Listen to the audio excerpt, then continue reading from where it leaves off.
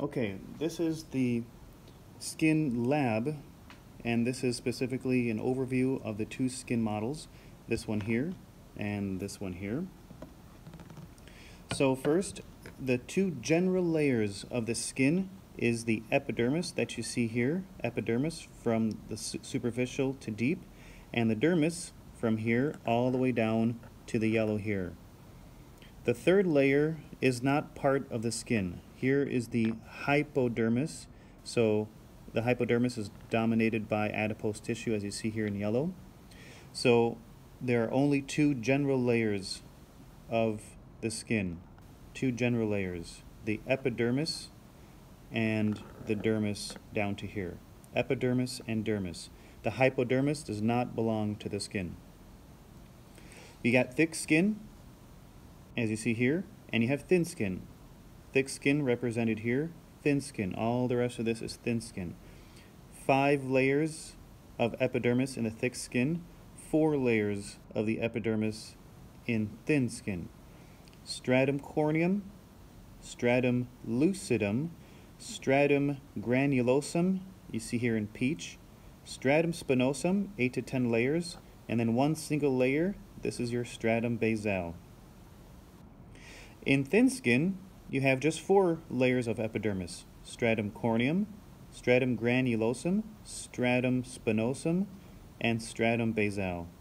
The thin skin is missing this stratum lucidum that you see here in white. You notice these fingers reaching up into the epidermis. These fingers are called dermal papilla.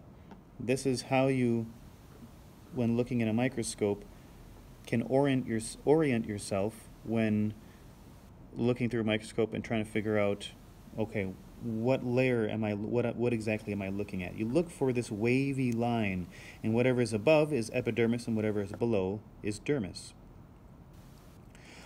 We have 3 types of glands. We have 2 sweat glands, this one here and this one here, and you have 1 oil gland.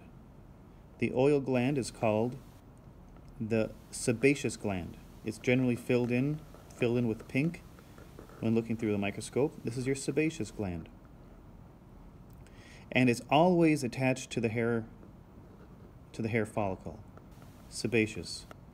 The 2 sweat glands you see here, this one here is the same as this one, These are 3 eccrine.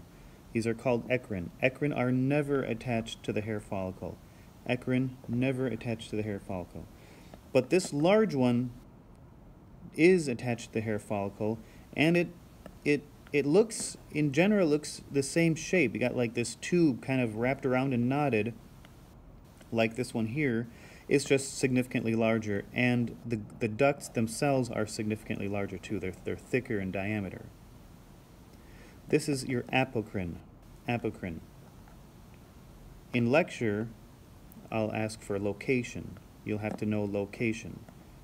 In lab, just what is this gland, what is this gland, what is this gland.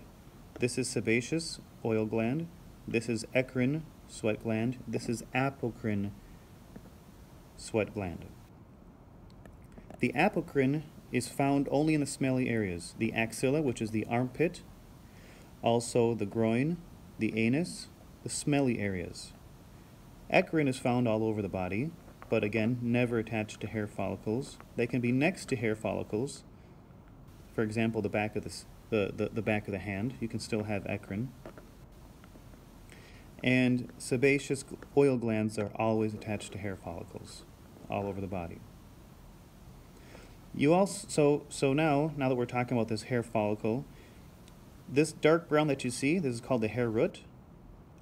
Inside the skin, if it's outside of the body, it's called the hair shaft. So you have hair shaft over here, hair shaft. Here's hair root. This outer shell, this outer orange shell that you see here, this is the hair follicle. So you got the hair follicle, the hair root, the hair shaft. This expanded end that you see here is your hair bulb. And finally, every hair has one of these muscles attached to it. This is the erector pili muscle. Erector pili starts with the letter A.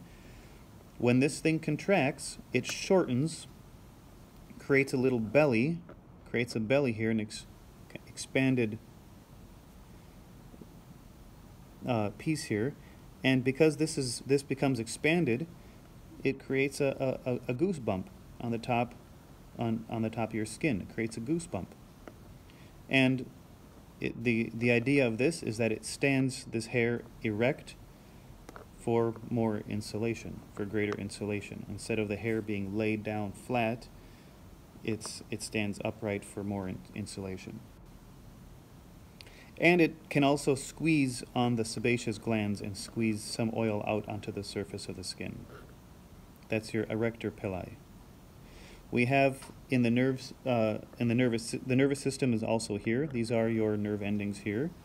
You have nerve receptors, sensory receptors, deep down in the dermis, and at the top of your dermis, deep at the bottom of your dermis and at the top of your dermis. These are Pacinian, these onion-looking things, layered-looking things, are deep. You have 1, 2, 3, 4, 5 here. These are your Pacinian corpuscle, and because they're deep, they sense deep pressure and vibration. Your Meissner's corpuscle are these two right here, Meissner's corpuscle, and because they are high up, much more superficial than these sense light touch. So you have light touch, Meissner's corpuscle, and deep pressure and vibration. These are your Pacinian corpuscle. The dermis is vascular. You see, you have arterioles, venules, arterioles, venules, arterioles and venules. You have capillaries here. The dermis is vascular. The epidermis is avascular. There is no blood supply up here. So is the dermis vascular? Yes. Is the epidermis vascular? No.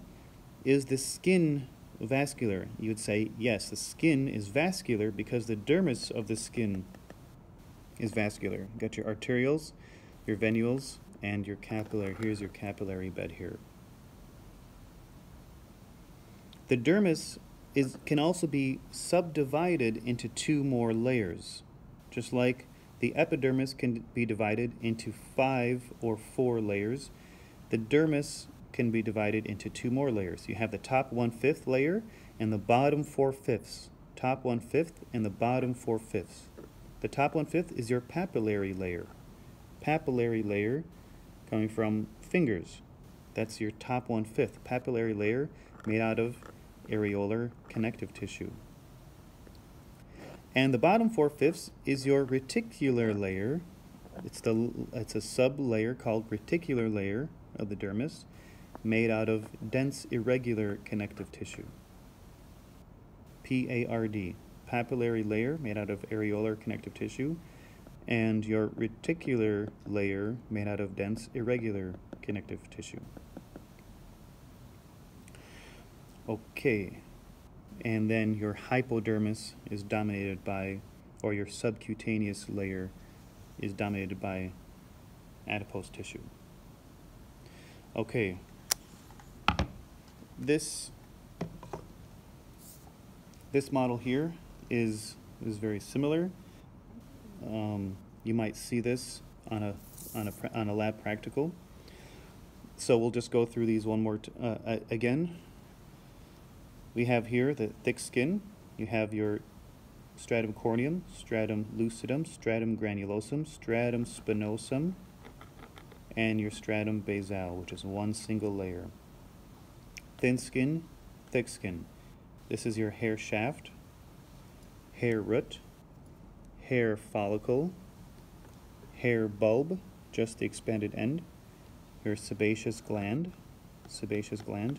Here, this large one here is your apocrine sweat gland, attached to a hair follicle. sebaceous attached to hair follicle, but your eccrine are never attached to hair follicles. Eccrine, smaller tubes. Pacinian corpuscle, way over here. Here's 3, 4 Meissner's, 5, 6 Meissner corpuscle. Here, Meissner's corpuscle. You can see here your dermal papilla. Fingers, dermal papilla. The dermis, made out of the papillary layer and the reticular layer, areolar connective tissue, and dense irregular connective tissue. The hypodermis is below the skin, not a part of the skin, below the skin. Arrector pili, arterial venule capillary bed. And that seemed to be just about it.